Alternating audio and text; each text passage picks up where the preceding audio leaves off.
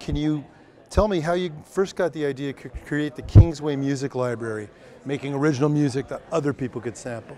That really came from me just being like a super hip hop kid, sampling records, and you know, starting to get some work and working with like a couple major label artists, and either my records getting shelved because they were samples, or just like being taxed crazy publishing, crazy fees on it. And I was obsessed with.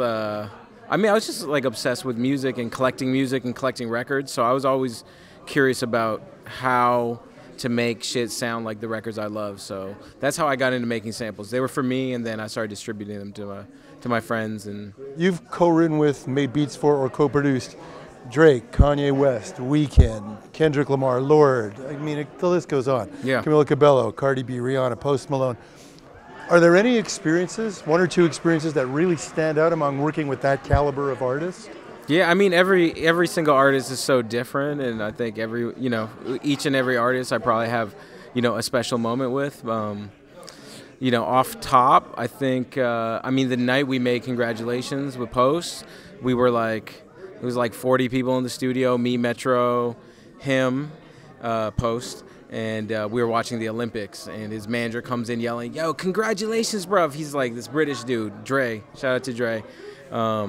And yeah, the song was really just birthed out of this like weird singular moment, and this rarely happens, but the song was finished by the end of the night. It's like four or 5 hour session, fuckload of people in the room, and a finished song. I understand that, in addition to sort of studying hip hop producers, you studied all kinds of producers like Phil Spector, David. Of course, Axelrod, yeah, those are like my favorite producers. Yeah, that it's not just about that. It's like broad in terms of what you listen to and all that. Yeah, I think like sorry, what was the question? Just that. I mean, it's what made you look beyond that hip hop sort of template, or a lot of it just comes from being a fan of music. So for me, it's like, I always studied records and read the back of records, see who was doing what.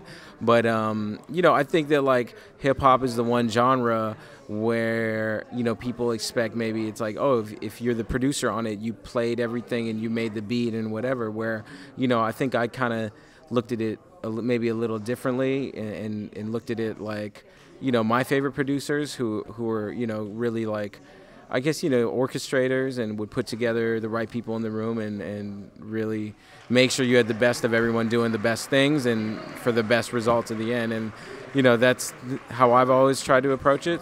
What would be your number one piece of advice to a songwriter just starting out?